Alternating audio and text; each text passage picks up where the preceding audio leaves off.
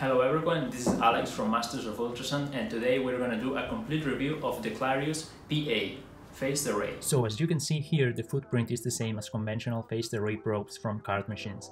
Contrary to other devices I already reviewed on the channel, such as the Butterfly IQ Plus or the vscan Air, Clarius devices aren't designed for the whole body. I mean, you can scan any part, but it is not intended to do so, and thus they aren't optimized. Instead, the Canadian company, which is now available in more than 90 countries worldwide, decided to focus on each group of organs which are scanned with the same probe, and they developed 6 specialty scanners, 3 linear, 1 phased array, 1 microconvex and 1 endocavity, plus a multipurpose convex scanner, as you can see on this image from their website.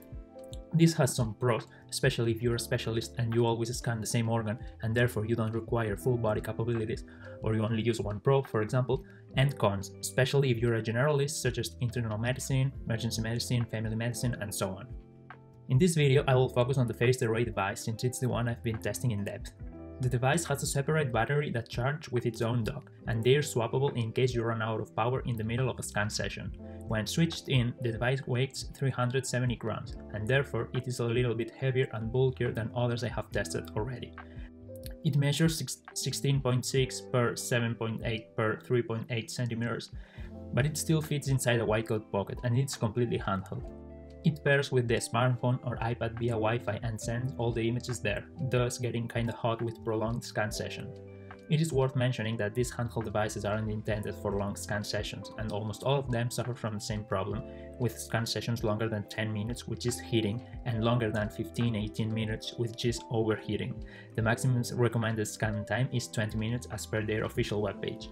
The smartphone screen displays a temperature indicator which can help monitor the temperature and get to know when it will stop working. And as usual, after a few minutes switched off, it recovers normal temperature and can go back to scan. I have said it is bulkier and heavier, but alongside the specific probe, phased array in this case, it has a very good image quality, at least from the heart, which is what I tested and what this device is specially designed to.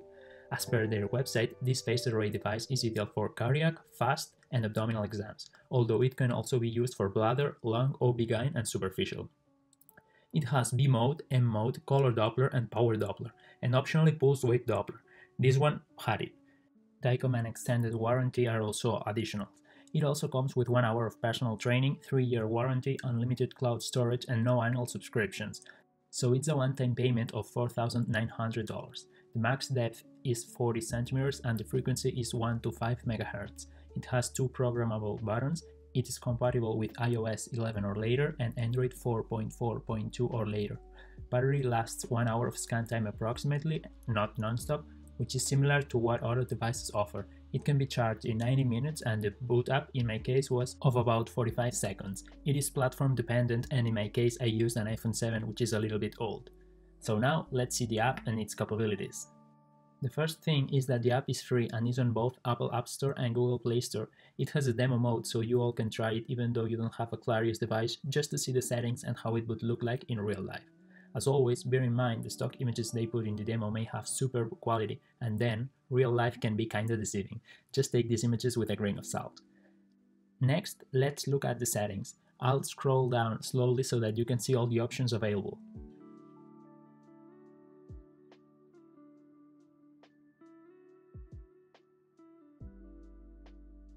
Now I'm gonna start a new exam, and here you can enter all the patient information, and once we're done, we go to the bottom and click scan.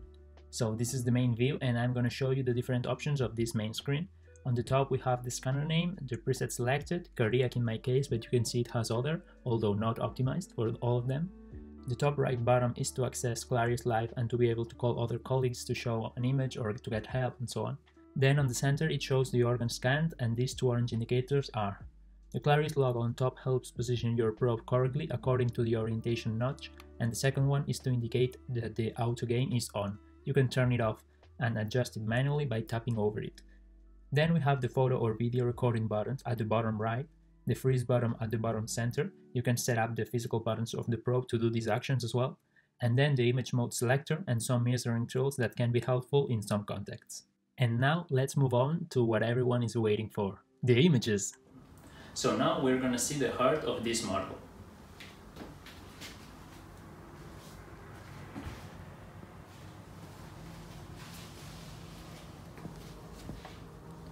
Parasternal long, parasternal short, low parasternal short, and high parasternal short. You can see the aortic valve, which is tricuspid, which is normal. Now the apical 4. And here we can see an apical 4 chamber. And now we're going to see a subcostal image.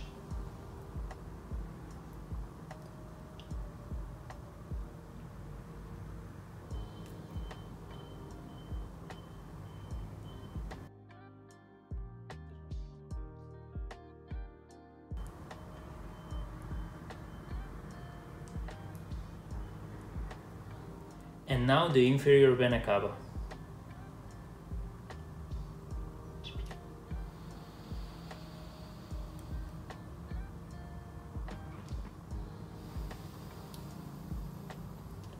Perfect. And here we can see an apical 4 chamber. So you can see here 2 parasternal lungs from the same patient. Here you can see on the left an apical 4 and on the right the M mode. And now you can see on the left the pulse wave Doppler and on the right how to do a measurement. And as usual, to sum up, let's put the pros and cons all together. So basically the pros are the image quality, the great amount of imaging modes and settings, the lack of annual subscriptions, that it is wireless which can help in disinfection nowadays with COVID-19, the unlimited users and cloud storage, and that it is iOS and Android compatible, plus the 3 years warranty. On the other hand, the main cons are the price, $4,900 for the base model, with $1,000 additional per each premium feature you may want to add, such as pulse wave Doppler, DICOM or Clarius Care, which is an extended coverage and protection, which is more expensive than other competitors. The weight and length of the device, although they reduced them from the V1, and as usual with this device, the overheating with prolonged scan times, more or less similar to other competitors, to be honest. I forgot to mention the separate probes as well. All in all, a very nice device that will have its specific target clients. As you can see on other videos from my channel, all these devices have slight differences that may have more or less importance for each of you, so my advice is that you get to know them all and therefore make the most informed decision on which one is better for your specific requirements. Drop below in the comments other devices you would like me to review. Finally, keep in mind that you have access to all this information in case you're further interested and want to request a free demo, which I highly recommend in case you're seriously considering to buy this device, through their official webpage, which you'll have the link down below in the description. And remember that this video wasn't sponsored and I gave my humble and honest opinion. So that's it, hope you guys enjoyed it. Thank you very much for all the support you keep giving to these videos, and here you have my socials, which are Masters of Ultrasound in Instagram and Masters of US on Twitter. On to the next one, bye!